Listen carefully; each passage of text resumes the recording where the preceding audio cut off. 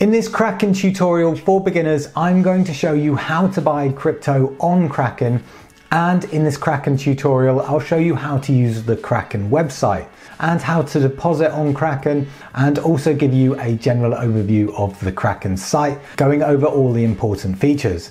And while I have put the timestamps in the description below, I recommend you stick around until the end, as there's lots of important info. Now, the first thing you're going to want to do is sign up if you don't already have an account. If you do, then you can just sign in and skip this step. So if you don't already have an account, then I actually have an affiliate link in the description below, which if you sign up using it, then I will get a kickback, and it doesn't cost you anything extra, but it massively helps support this channel. But if you don't want to use that link, then that's fine also. So just go to the Kraken website and press sign up. Now you're going to have to supply lots of basic information like your email, a username, password, and your country of residence. And when you're creating your account, you will need to supply KYC information, which is pretty common across most crypto exchanges nowadays. KYC is know your customer, and is to prove you are not a criminal. And so when verifying your account, you'll have to supply your address and upload a photo of your ID and take a selfie. Now, once you're signed up, you should see a screen that looks something like this. Now, I'm going to record this video based around the new Kraken platform, which is this one you can see here. But there is an older version of Kraken which you can get to here by pressing Kraken Classic. And again, you can flip back by pressing on Kraken New. But I presume Kraken is going to flip over to this new view at some point in the future, so that's why I'm doing the demo on this one. So there are two ways you can buy crypto on Kraken, either using a bank card or with cash that you've deposited on the platform.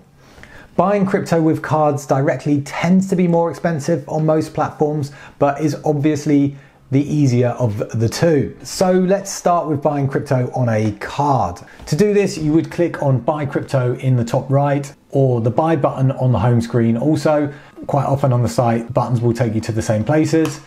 So firstly, you want to pick your cryptocurrency you want to purchase. So I'm going to say Bitcoin. Then very simply, you would key in the amount.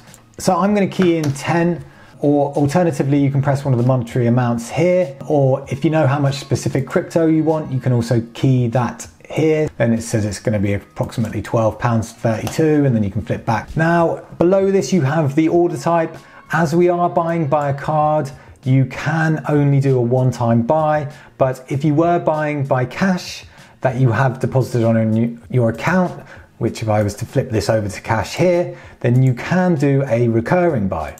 But for now, I'm going to pay with a card.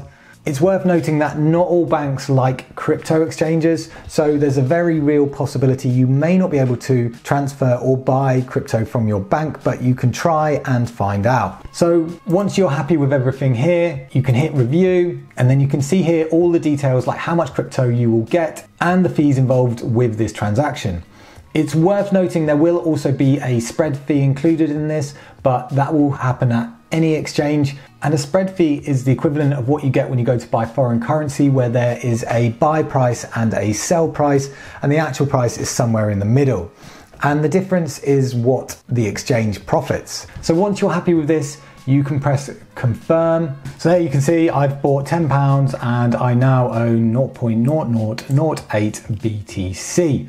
So you can press done on that. This will now appear in your wallet on your home screen. So now you can see that I've got £17.63 in crypto and a total balance on my account of £27.63. Now the other way to buy crypto is with money you already have on your account. So now I will show you how to deposit money on Kraken. So you can do this by pressing the deposit button on the home screen here. Once you're on this screen, if you click this drop down here, you can either pick a fiat currency or cryptocurrency, and as the list is massive, it's probably easier just using the search box, but I'll come on to depositing crypto in a bit.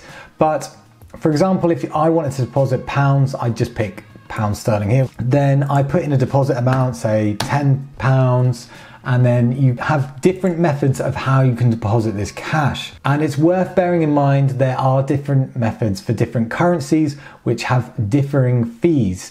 So for example, with this one, there is a £3 deposit fee. But if, for example, I was to flip over to say euros, and I was to put in 10 euros and pick SEPA, there is no deposit fee. So if you've got a multi-currency card, then it may be worth having a play around with these. So I'm not going to go through every single currency and payment method here, as we would be here all day, but you can just follow the instructions for each specific method. Now, once you've got money on your account, you can buy crypto using your cash balance instead, which is exactly the same as before, but instead you just pick GBP balance here. So now if you want to transfer crypto onto Kraken, say for example I wanted to transfer Bitcoin, then you would pick the crypto you want to deposit from this list, and then you would choose which network you want this to go over. I'm not going to go into networks in depth here, as every crypto is different, but basically different networks have different fees and speeds for processing transactions, but some are off-chain where transfers are done on a new network, so it's worth looking into the specific networks offered for the crypto you are purchasing. So I'm just going to pick the Bitcoin network, and once you've picked that, you would then copy your deposit address here, or you can scan this QR code to the other exchange or wallet you are sending your crypto from. So now moving on, if you have crypto on your account, you may decide that you want a different one. So to convert this, you don't need to go back to fiat currency. Instead, you can press on the buy crypto button at the top again, and you can go to convert here, or alternatively, you can press convert on the home screen. And from here, you pick which crypto you want to transfer from and which crypto you want to transfer to. So then you can key the amount on either the top or the bottom, or click the link for the total amount you hold, or alternatively click one of the percentage values below. So now you can see that I'm going to convert 0.0008 Bitcoin into 0.01295 Ethereum. So once you're happy, you can click review, and you can see what you will receive and any fees involved with this. Inversely, selling crypto and withdrawing are just as simple, which I will show you now. So say you want to cash out some of your crypto to cash, but keep the cash on the Kraken platform, then this can be done by pressing the sell button here on the home page, or confusingly press the buy crypto button again at the top and then pressing sell. Here you can again key a fiat amount of crypto or pick a percentage of what you hold, and pressing review will show you how much cash you will get and any fees involved. So then just press confirm for that to proceed. Alternatively, you can withdraw cash or crypto from Kraken. This is where you want to take your crypto or cash off of the exchange. So starting with crypto, you click on the button on the home page, and this is basically the inverse of depositing crypto.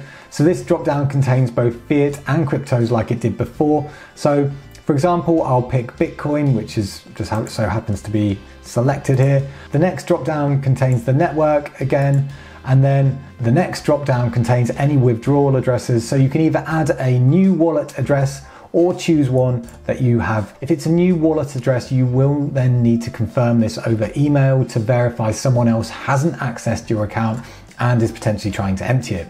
So once that's verified, you would then key your withdrawal amount. So I'm going to say 25% here, and you can see the minimum withdrawal and any withdrawal fees down here. And if you press withdraw, it will send it to that other address. Alternatively, if you have cash on your account, which I do, you could pick that from the drop down instead. So then you would select your withdrawal method and then add your bank details if they're not already on the platform. And then you would just go through with that here.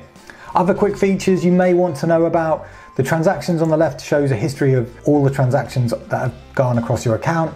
In addition to this, you can see any scheduled transactions that you have set up, but I don't have any, so my list here is empty. Also, if you're new to Kraken or any crypto exchange, I would recommend setting up multi-factor authentication, which is another level of security, which you can do by going up here to security and setting this up here with an authenticator app. Also, if you suspect someone has access to your account, then you can also see any devices currently connected to your account and their IP and their location, and disconnect any suspicious ones. Anyway, if you got this far, I want to thank you so much for watching. Also, if you have just set up a Kraken account, you may now be wondering how you can buy crypto on the Kraken app. So make sure you watch this video next. It's been Ollie from Get Geek Finance. Thanks for watching, and I'll catch you in the next one.